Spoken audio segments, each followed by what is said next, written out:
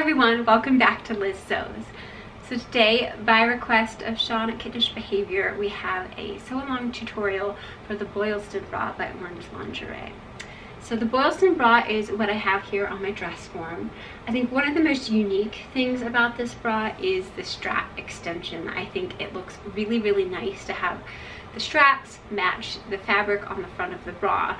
And I think this would be a great pattern if you ever wanted to turn it into like a bikini top or something like that. It would take very little modification.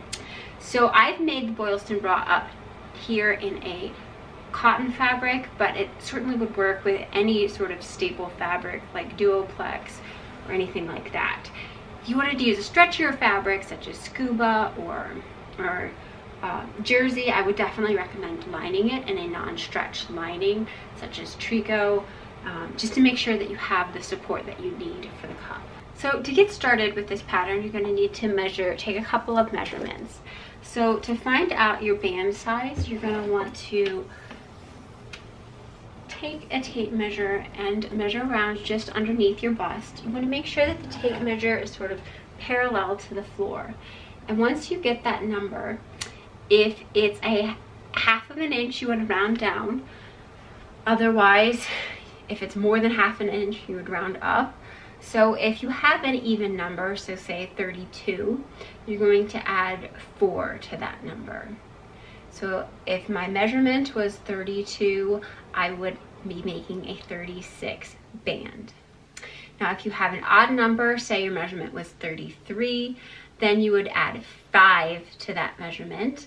So if my measurement was 33, I would be making a 38 inch or a 38 band. The next measurements you need to take are to determine your cup size. So the first one for this pattern is going to be your over bust measurement. So for your over bust measurement, you want to take your tape measure, again, sort of parallel to the floor in the back, up underneath the armpit, and then over top of any tissue you may have in the chest region. And you want to take that number and write it down. Then the next number you want to get is your full bust measurement. So this is the one that people should be fairly familiar with. You want to go across the widest portion of your bust and get that measurement as well. And then the difference between your over bust and your full bust is going to determine your cup size. So if the difference is 1 inch, your cup would be an A. If the difference is 2 inches, it would be a B. 3 inches would be a C, so forth. So once you have your band number and your cup number, you can go ahead and look those up on your PDF pattern. The way this pattern is organized, you probably only need to print 2 or 3 pages at most. I will say that the strap extensions, so this portion of the bra right here, are the same regardless of what cup size or band size you are. It's only included in the pattern once at the very beginning. So you're going to want to print out the pages that have the strap extensions and then the 2 or 3 pages that correspond to your size bra.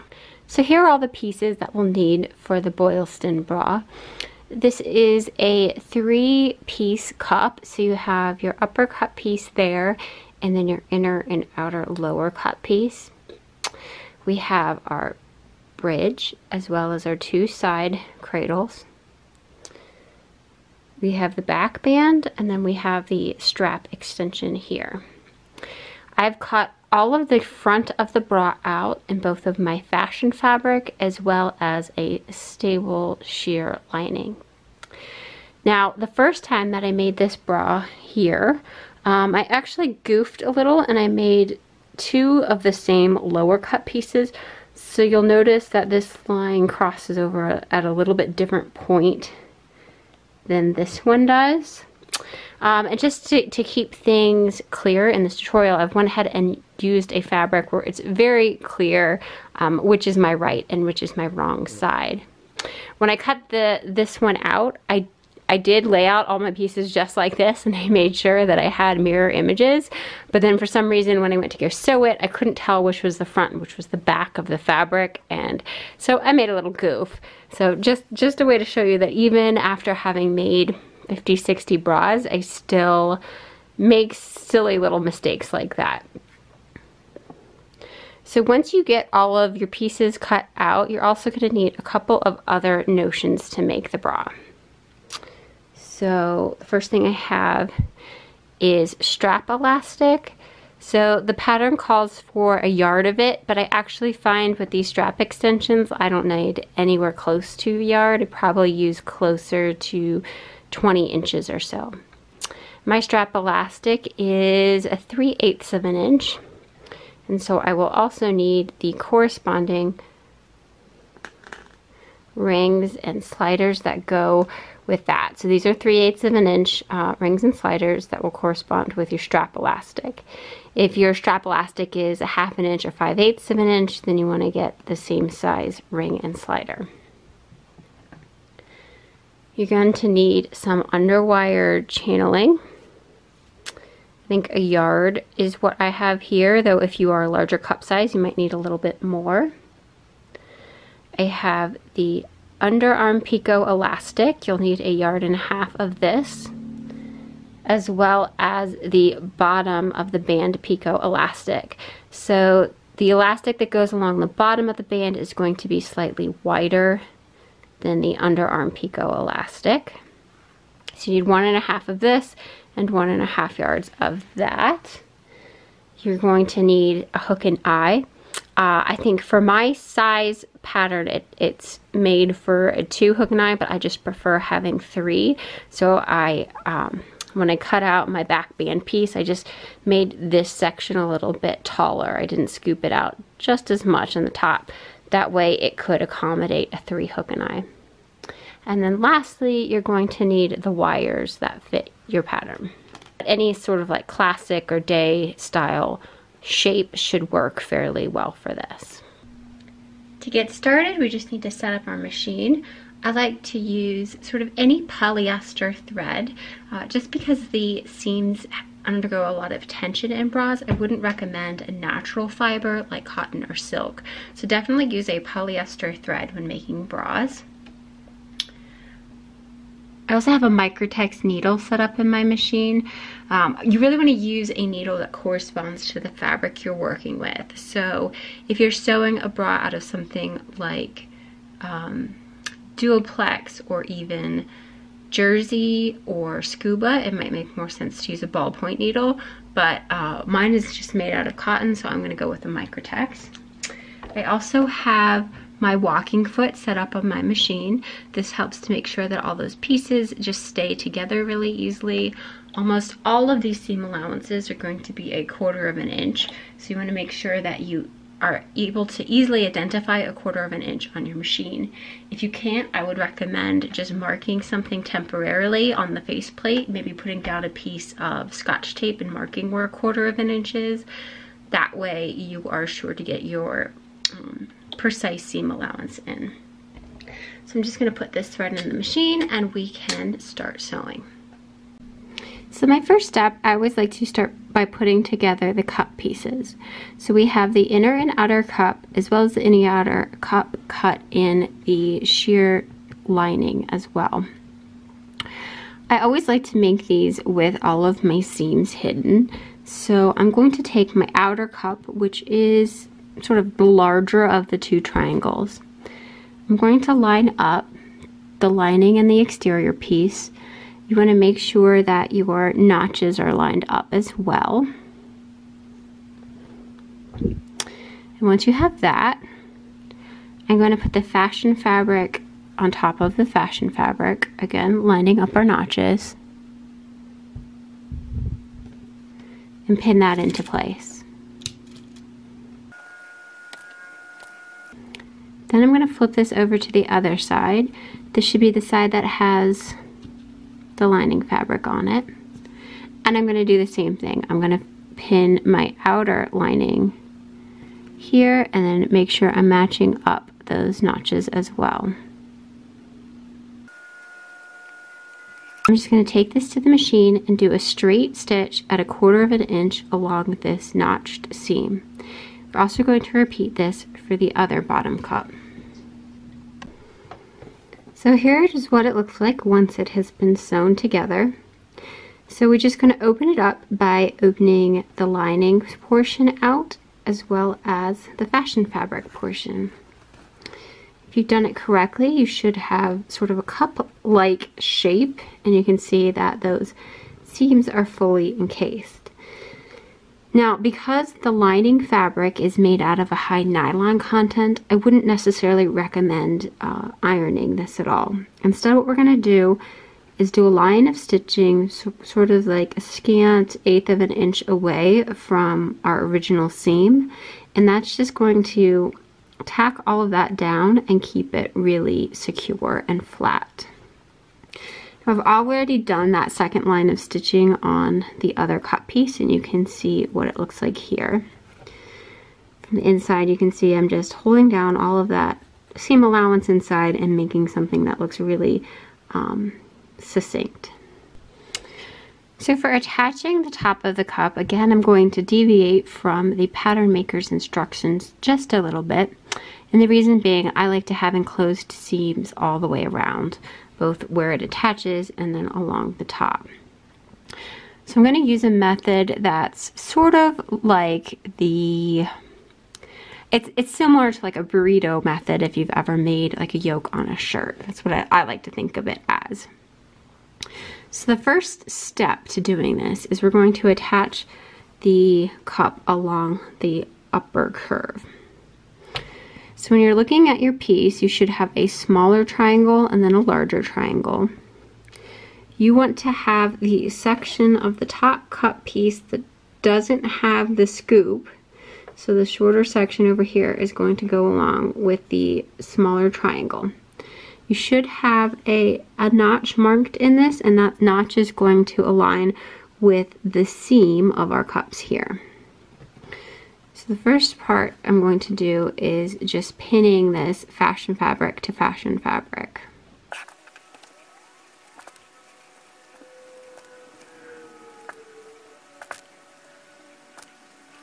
Once I have the fashion fabric pinned on, I turn it around to the other side and I pin on the lining.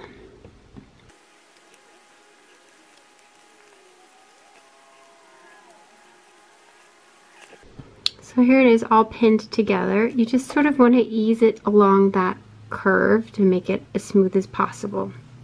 You want to repeat that for the second cup as well. Now what we're going to do is sew a straight line of stitching 1/4 of an inch away from this edge. So once you have it sewn, it should look something like this. So normally this is when you would probably flip this out and top stitch. However, I want to get a nice clean edge, so I'm going to do what I think of as sort of the burrito method. So we have the upper cup lining piece laying down like that. Then I'm going to take these two lower cups, sort of roll them up to get them out of the way.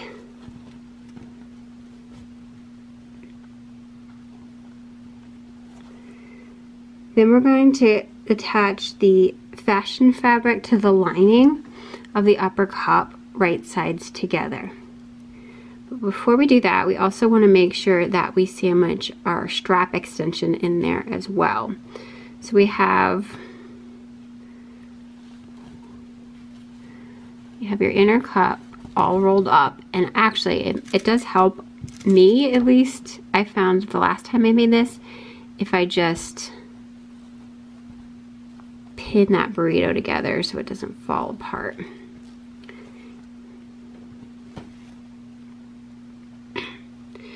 So when we get our strap extension, the first thing I did was to fold it in half along the center, and I'll just press it so that we have a strap extension that looks like this.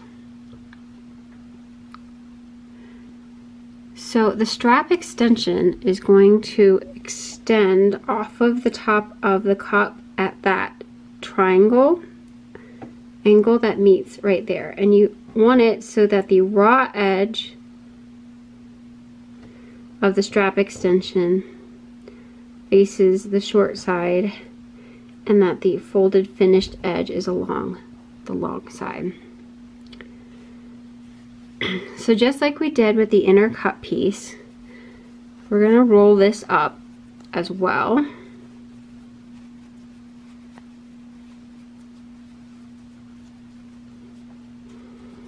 And stick it in. So we're gonna line it along the edge of that cup. Then we're gonna take the outside and sandwich it, the strap extension, in between your fashion fabric and your lining. I'm just going to pin this in place. Now you're going to continue pinning those two upper cut pieces together. So you have the wrong side of the fabric facing out, and then everything else is rolled up inside. So now we're just going to take, again, a line of stitching that goes and stretches across this at 1/4 inch in using a straight stitch. You don't want to stitch after the section that angles away. You just want to stitch up until that point. So here's what it's going to look like once you've finished doing that seam. You should have it open on both ends of this tube. And it's a little bit easier to see this side because of the lining is so sheer. We have everything just rolled up inside it. So now we kind of just need to birth it. So first step is probably going to be getting that pin out that I put in earlier.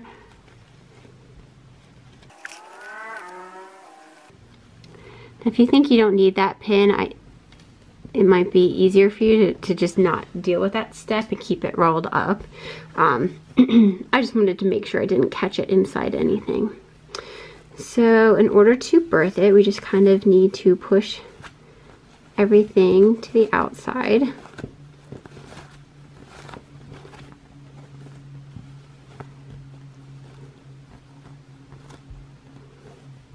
And now we have our finished cup. So you should have two triangles right there. That's your lower cup, and then your upper cup, and then the strap extension that comes off of it.